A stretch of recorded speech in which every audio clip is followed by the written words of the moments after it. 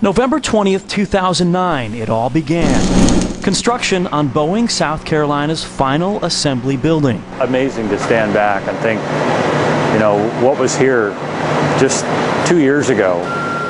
Mel Peterson managed the design and construction of the factory. He found out this land was a phosphate mine in the 1800s.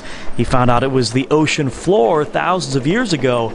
Oh, and something else. We also found shark's teeth. Yes, shark's teeth. Actually has the serrations on the edge. Unearthed during the dig, he says a soil expert estimated this to be 200,000 years old. Pretty impressive. Land with a rich history is now the foundation for plane-making history. This factory, built in 18 months, spans 10.5 football fields and is the place where all parts of the 787 come together in South Carolina. How light and bright, airy and clean it is. Todd Eilers is the production engineering leader and says the building's design allows for production growth with the largest open span of any Boeing building.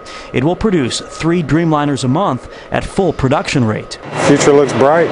Renewable energy is also a priority at the factory. Proof of that takes us to great heights above the rafters and up on the roof.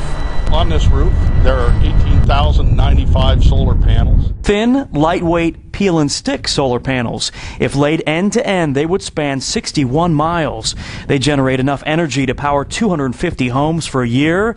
There's also a weather monitoring system up here. We use environmental conditions to understand what the solar system should be producing. It's a way to make sure the factory is getting optimum power. This rooftop solar project caps a state-of-the-art facility. Well, I'm going for the front tooth. A place where sharks once swam. It's a once-in-a-lifetime deal. Is now the spot from which 787s will soon soar.